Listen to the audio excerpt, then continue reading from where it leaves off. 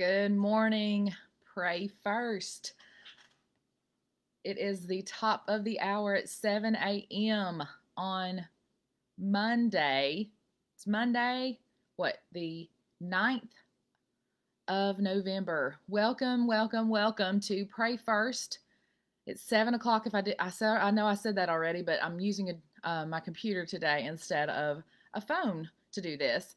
So anyway, hello, I'm Brandy Bell. So excited to see you. I hope you're having a great morning so far. It is Magnificent Monday. Let's not call it a Manic Monday. Hello, Tasha. Hey, Kimmy. So glad that you guys are coming in here. If you will, share this out on your page. Tag folks in the comments. You have stumbled upon, if you're brand new with us, this is Pray First. It's not just a title. It is a thing that we do. It's a lifestyle. We put God first. We acknowledge Him and praise Him the first part of our day, the first part of our week. We honor Him with our tithes and our offerings, and just everything that we do, we make our lives God-centered. And I'm not always the best at it. I'm still learning. We're all still learning to be followers of Christ. So today, on the 9th of November, man, it's getting so close to Christmas, isn't it? And Thanksgiving. Goodness gracious, I can already smell the turkey. Well, hashtag live if you're live at the 7 o'clock hour. Hashtag recorded if you're here at any other time. And we would love to say hello to you. And when I mean by we, I mean all of those that are going to be putting the hearts and the likes. Hit those right now for me, please, and let everybody know that you're here, and we want to welcome you and let everybody know that it's like a family. I mean, that's what we are. We are doing everything from ministering to people on the other side of the world, ministering to people on the other side of the country. We're doing great, amazing things that be in the hands and feet of people, praying for others, encouraging others, and we love for you to be a part of that. So this morning, I would like to talk about faith. Now, I've done Pray First fairly regularly over the past couple of years. God and Doug has given me the opportunity to do that, and I'm grateful for that opportunity. And anyway, I've talked about faith before, but can I just tell you that there's so much information about faith in the Bible? I mean, it could take forever. And if I'm not really commenting, I apologize. I don't really know how to see the comments. Really on this. This is a totally different format that I'm used to. But please, just comment and say hello and all that good stuff, because I will go back and watch this afterwards and say hello and try to comment. Okay, so have you ever said, or have you ever had anyone say to you, I just can't, or I just can't do blank, or I just can't do that, or I just can't believe because I just don't have any faith? Have you ever had anybody say that? Good morning, Delilah. If you will, just give me your, comments or whatever. Let me know that you have heard that, or you have said that yourself, maybe. What if, I think we all have, let me just preface that. I think we've all said that at some point. And we think of faith as maybe kind of like a mystical thing or this magical thing or whatever. But what if I said faith was a basic fundamental that we all have? A basic fundamental. We're designed as humans to have faith. Did you know that? We are. We're designed to have faith. Oh, Brandy, I'm not just talking about faith in a biblical sense, okay? I'm talking about faith in general, just faith in general. And if you don't believe me, I hope that after this you'll see that it's true. So By faith, when you woke up this morning, first of all, when you went to sleep last night, by faith, you you believed that you were going to get another day this morning, right? By faith, you accept that the phone or the computer that you're trying to log into Facebook is going to work. There's no guarantee that it's going to. It should, in all accounts. By faith, the radio that you're listening to music or the car that you're driving in cranked this morning. Oh my goodness. By faith, the chair you are sitting in is holding you up. It's supporting you. It could fail on you, right? By faith, the roof won't cave in this morning. By faith, our family will do and say what we expect, right? Okay. Faith, in other words, is an automatic response, guys. Y'all getting what I'm saying? When we plug in, like you plug an appliance in, you plug anything in, what do you expect it to do? You believe it's going to work, right? You have faith in the manufacturer. You have faith in your friends and family. You have faith in the vehicle that you're driving. You have faith in the chair that it's going to hold you. We just don't think about it that way, right? Hashtag, yep. Hashtag, gotta have faith. We put our faith in people. We put our faith in things. We put our faith in belief systems. We put our faith in false gods, in philosophies, in teachings. And what do? They let us down. They let us down. Okay, so I'm going to talk about, and if you know me at all, you know that in this way, I am a lot like Jesus. I speak in parables. I don't know that they're necessarily parables because they're not really a story, but I use a lot of analogy and relating to parallels with everyday items, everyday occurrences that we come in contact with. And for me, it helps because when I think about those items, when I see those clouds, when I see those parking meters, when I see and if you if you have listened to any of the Pray First that I've been on, you know that I will say stuff like that to kind of help us all get on the same page, in other words. Okay. Did you know that faith is like riding a bike? It is.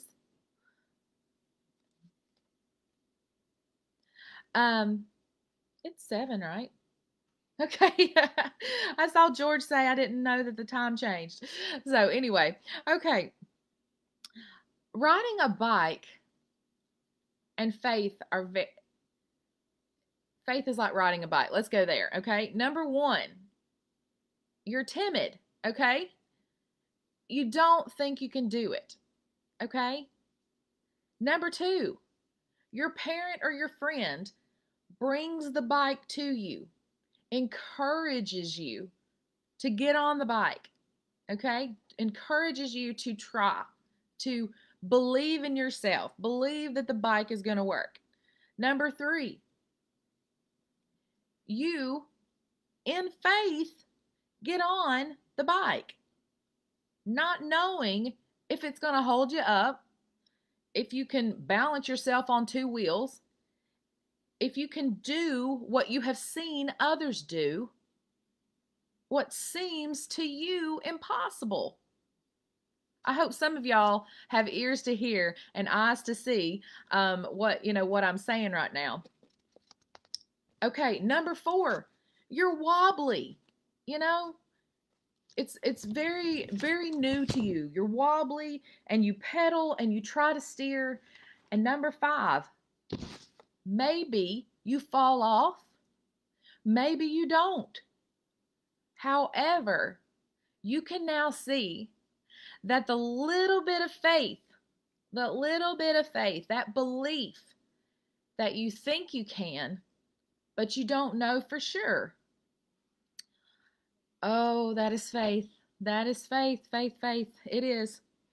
Um, it reminds me of the verse in Matthew 17:20 that says, I tell you the truth. Let me read over here so I don't keep going out of the frame. Okay. I tell you the truth. If you had faith even as small as a mustard seed, you could say to this mountain, move from here to there, and it would move. Nothing would be impossible.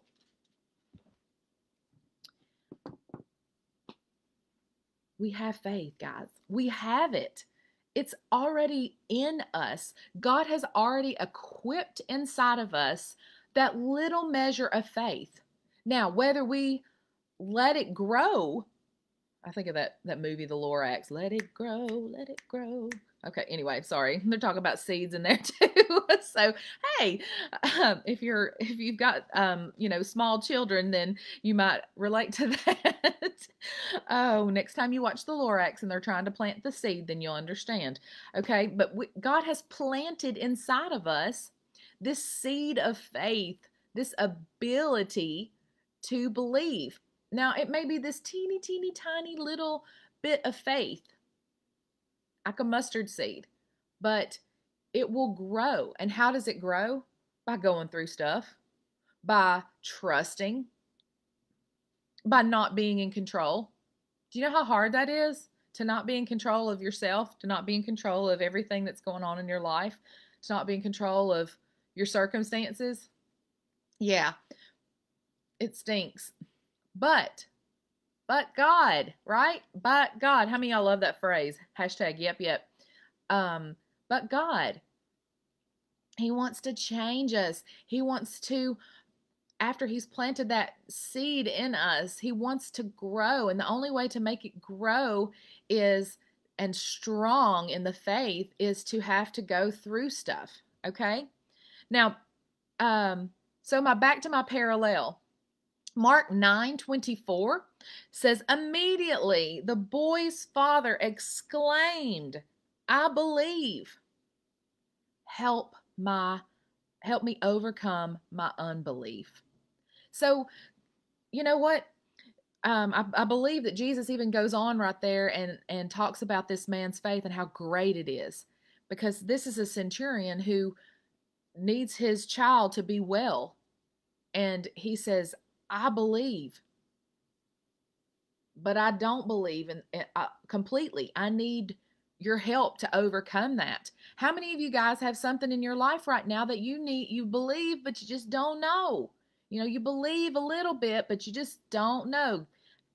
Say hashtag that's me. When we are coming to faith in the Lord Jesus, number one, here's your parallel. We don't know if we can believe. We don't know if we can. We don't know if we can believe like these friends of ours who's invited us to church, these friends of ours that have invited us to listen to what they have to say, these men or women that we read about in the Bible. We don't know that we can trust that. We don't know if we can truly believe that. Number two, our friends, our family, our pastor, our acquaintance, whomever that encourages us or brings the word to us. Number three, with that smallest amount of faith, the smallest amount of faith, you take a step forward in whatever area in your life that you need to in regards to your faith. You take a step forward. When you go for a job interview, you don't know if you're going to get it or not. You have faith that you're going to get it. So you take a step forward. You fix your resume. You do it in faith.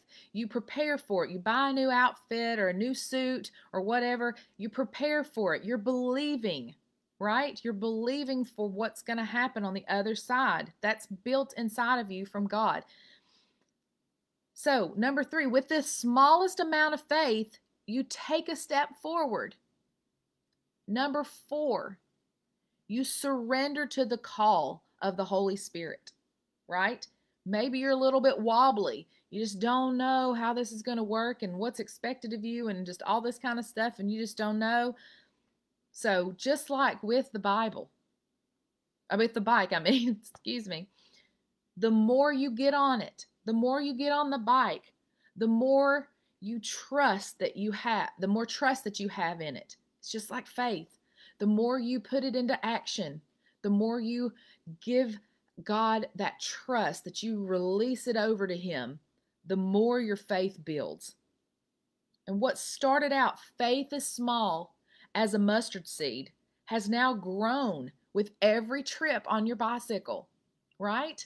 Every time you get on it, it's like, man, and then the more you do it, you get on it and you're just like, I know, I'm confident. I'm confident in this bike. I'm confident that that as long as I keep going, that it's going to carry me.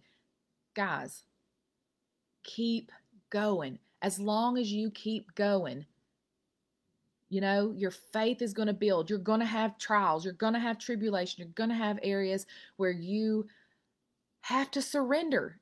You're going to have to surrender to God. So with every day, with every new area of your life that you trust God, it will develop your faith. Some areas are going to be more difficult. It's going to be that box over in the corner that you're hiding. You don't want Him to have. You don't want Him to control that area. But just open it up. Let Him have it. Because the more that you are honest and open and trust Him, it's hard to trust. It's hard to trust when you don't know. You think you have to do it all. But God, if you will give Him that measure of faith, you can trust Him, you guys. You can so trust Him. Whew, I have surgery on Wednesday, and I'm having to sit in a position of trust, in a position of faith, that now that this is the way that God is choosing to heal me. With every surgery, there's complication possibilities, but I'm believing in faith that this is the way God is choosing to heal me, that I have more to accomplish on this earth, and that the surgery is going to be successful, and all of that. I'm going to trust Him, right? What area of your life do you need to trust Him more? What area of your life do you feel wobbly and unsure? You're wanting to believe, but not knowing if you can do it. So what are you believing God for? Are you believing that He's going to intervene in some area of your life? You can trust Him. You can trust Him. What mustard seed of faith do you have to do what He's called you to do? Not just be a follower of Christ and try to, not just be a Christian, let me say that. Not just be a Christian. I'm talking about a follower. What does a follower do? If you're playing the game, follow the leader. Remember when you were a kid, you did what the leader was doing. They raised their hand, you raised their hand. If they hopped on one foot, you hopped on one foot. If they stuck their tongue out, you stuck your tongue out. It's follow the leader, right? We, as followers of Christ, follow our leader, right? So what mustard seed of faith do you have to do what He's called you to do? If He's called you to do it, He's already equipped you. You have everything inside of you to do what you have been called to do. You just have to take that step. Got to get on the bicycle. Maybe it's problems that you've got going on relationship-wise. Maybe it's sickness or health issues. Maybe it's your finances. Maybe it's where you feel like the country should be and the country isn't. I don't know what's going on. I got my own little world that I'm over here trying to trust in. And you know what? It's going to be tested. Your faith is going to be tested. It just is. It's the way that that God disciplines us. It's the way that He molds us into who we're going to be. Do y'all know that this is not the end here? That when we take our last breath, we have a first breath somewhere else? It's your decision. It's your choice whether it's going to be with our Father, God, or with the enemy in hell. So, oh gosh. Trust him. And for us that trust him with our eternity, there's no end to it. How about we trust him with our day to day? Our day to day. Why does it seem so much harder sometimes with the day to day than it does with the eternity? You know? Let's pray. Father, thank you so much for today. Thank you that you've already given us the ability to have faith. We just have to take the step out and do something, and just take a step and trust that you've got this, that whatever you've called us to do, that you've put it inside of us, the ability to do it. We don't have to read a bunch of self-help books. We don't have to, listen to the latest, motivating guru or whatever to learn how to do it. You've already equipped us to do all that we are called to do. So, Father, I thank you. Be with everyone here that's hearing this. Lord, let it minister to them in some way, God. Your word says, the word says, your word does not return void. So, Father, I thank you. You can be trusted and that you love us in spite of ourselves. In Jesus' name, I love you guys. Hashtag live, hashtag shared, hashtag recorded. Share this on your page. And if you will, consider sharing go to the Pastor Doug Bell page that you're on now and look for share this out or invite your friends to like this, because if they're invited and they like it, they'll get these notifications in the morning, and hopefully they'll be able to join us. We would love for them to be a part of our Pray First family. Y'all have make it a good day, because it already is. You're living and breathing. In Jesus' name, we pray, Father. Thank you so much for your love, and thank you for this day we have. Amen. Love y'all.